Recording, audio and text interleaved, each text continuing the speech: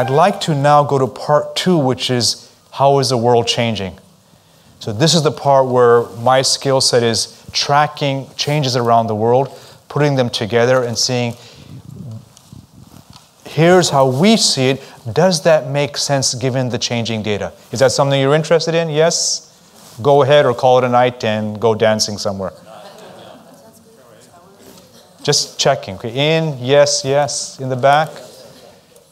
Okay. Yeah, just testing, you know. Sometimes people say, no, I want to go home. I'm quite okay with that. So the reason why we do that, no one wants to be young, like Yang Chu while weeping at the crossroads. Isn't it here that you take a half step wrong and wake up 1,000 miles astray? That's dramatic. I believe it. When things aren't changing, you can't wake up 1,000 miles away. When there's a dramatic shift, and I've tried to suggest it so far, yes, you can. So this is really getting that vision, scenario, strategy in a way that's robust. So instead of focus just on problems, which most people love to talk about, who is not doing what, why are they this, why are they that, there's a whole range of endless problems we all have. People wake up in the morning, instead of being mindful, they write their things to-do list, right? Which is basically solving problems today. Yeah, I get that. That's part of our life, but that's just about today, which is important. This says, what are the possibilities for a different future? So in 10 years, I have a different things to-do list. Otherwise, you'll have the same things to-do list exactly as today in 10 years. I can promise you. Because you're doing the default setting over and over. So this is saying, no, let me look at what's changing and change what I will do. So I look at these 6, and I'll go through them and think through less about, you may want to argue with me, but we can do that after the presentation. It's more in our last 20 minutes, what are the implications for Geelong? Can we leverage this as a group to create a different future? That's, to me, a wise use of time. Arguments afterwards, happy to do that. So what? Now again, the Yang Chu quote is we can get it wrong, but okay, futurists can also get it wrong. If you remember George Orwell, what Orwell failed to predict was that we'd buy the cameras ourselves and that our biggest fear would be that nobody was watching.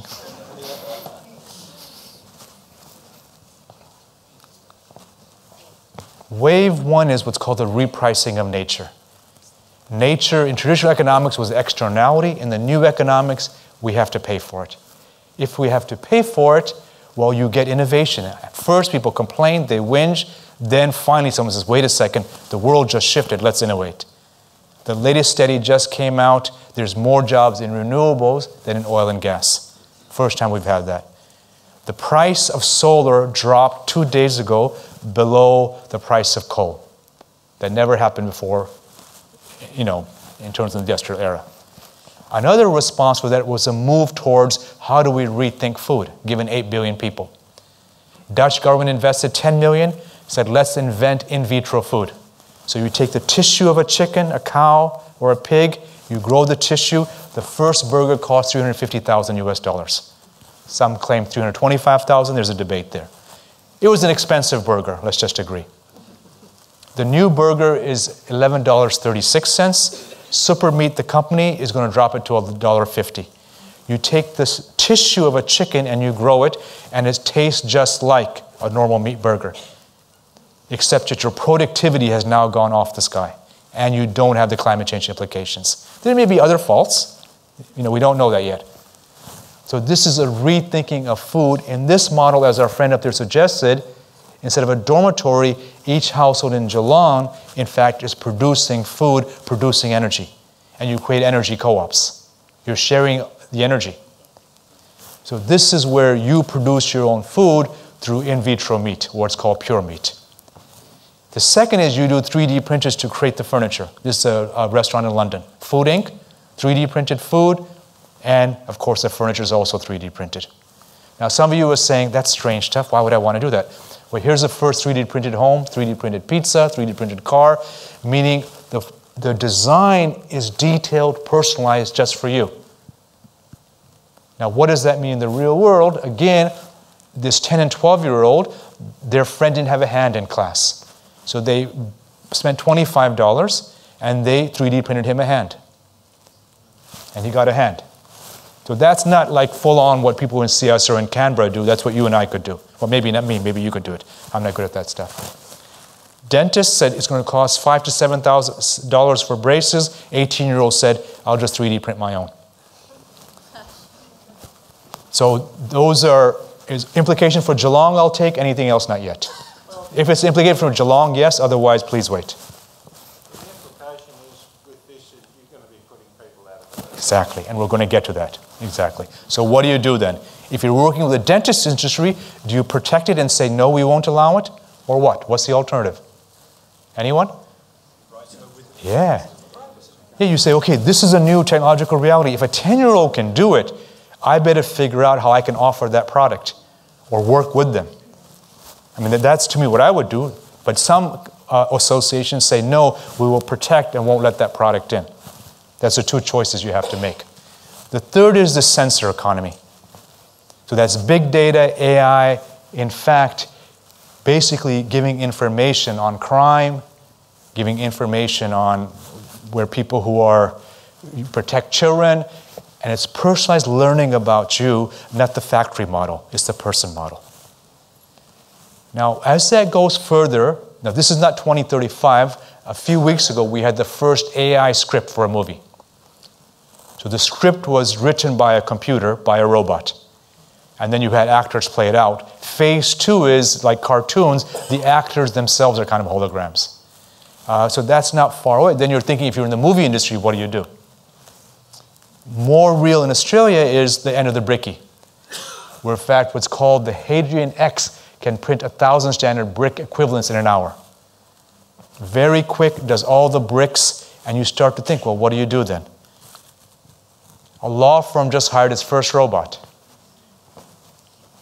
So you still have some lawyers, but as you go further by 2025, a large percent are done by robots. A hospital just hired its first receptionist as a computer.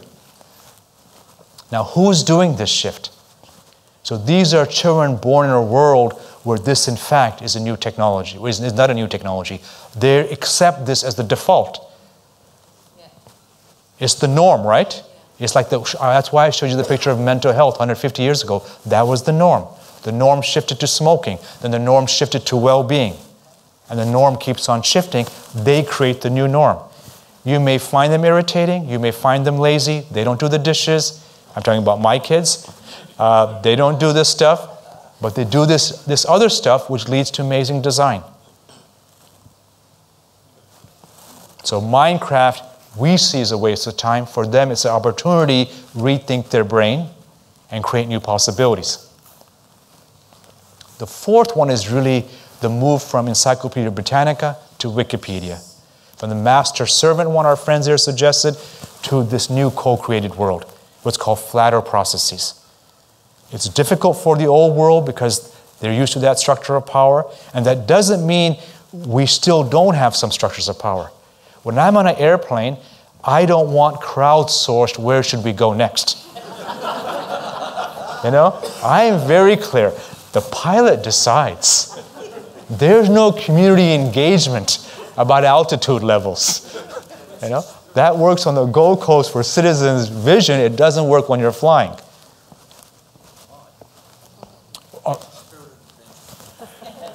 It has limits. I'm very honest about that. I'm very clear in my boundaries of adventure.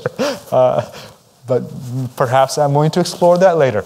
So the main point is the user adds the value, not the expert. In the real world, GE had a problem, a new design for their engine. You pay your engineers a few $1 million or you go global. They went global. A 21-year-old student from Indonesia won the award. He designed it using a 3D printed. He created for a few $100s. So he figured out what GE couldn't figure out.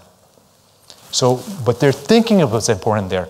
Barcelona is doing the same thing. As a city, we have a problem, so they go to 8 billion people, have a global crowdsource project.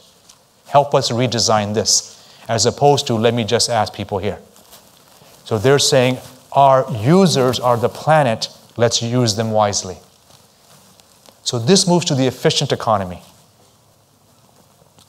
Instead of wastage, which we get with capitalism, everything gets used. So your car is rented during the week when you're not driving it. You have Uber, you have Airbnb. This creates new efficient economies, which of course we like because prices drop. Now, like my daughter, she said the other day, you'll see she loses her wallet, but that's not the story. She lost her wallet 2 months ago. Within 30 minutes, Uber contacted her, said, your wallet is there. The driver is going to actually deliver it to you. Done. And she lost her wallet last week as well, and she said, please don't tell them the story. You can see why they criticize me. And it took her 5 days. Finally, I had to go to the taxi depot. They were very nice and sweet. But it was 5 days of communication because they didn't have the sensors. They didn't have the system for an efficient economy. But Uber is not enough. You see this disruption entering the nonprofits. So when I work with World Vision, Oxfam, all these different groups, what we see is people are saying, well, let's disrupt there too. A hospital with no beds. A local authority with basically, the services are done through apps, not through people. As housing association with no homes, they have real-time housing. So there's 8 million empty homes in Europe, 8 million. And their population in Europe, as you know from the data, will decline every generation. Japan is going to decline 30, 40 million in 50 to 100 years. Germany will decline, Italy will decline, major depopulation, less people, fewer people. The fifth wave is the job. This is what we're all experiencing. The old ones is 9 to 5, one career, one job. We're seeing this challenged. The flexi work, portfolio career, and the new jobs, perhaps robot design, perhaps that's what Geelong leaves. As our friend in the middle said, this is painful. Let's be authentic here. This is not a happy time for many people. Remember Mary Smith?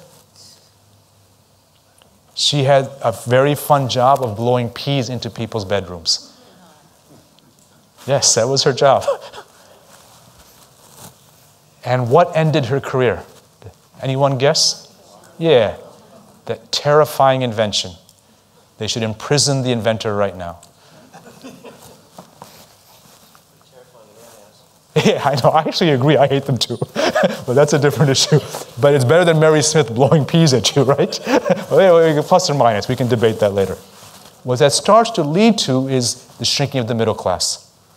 Whereas the efficient economy, new technologies, the rise of Chindia, you see the European American middle class starting to decline. So the financial gains don't go back to citizens, which creates a global problem now. So what happens? What are your options? One, kill the robots, right? Easy. Find the robot, smash them. Find the alarm clock, smash them. Two, what they're experimenting is, should you have guaranteed basic income? If it's true that 44% of all jobs will be automated in the next 10 years, what happens? If it's true that 50% by 2035, 60% of students are chasing careers that won't exist, what do we do? So I've just presented to all the Queensland principals, 600-700 on Thursday and Friday. And again, they're starting to think through, we're teaching and training. If it's an implication for Geelong, yes. We're teaching and training for yesterday's jobs.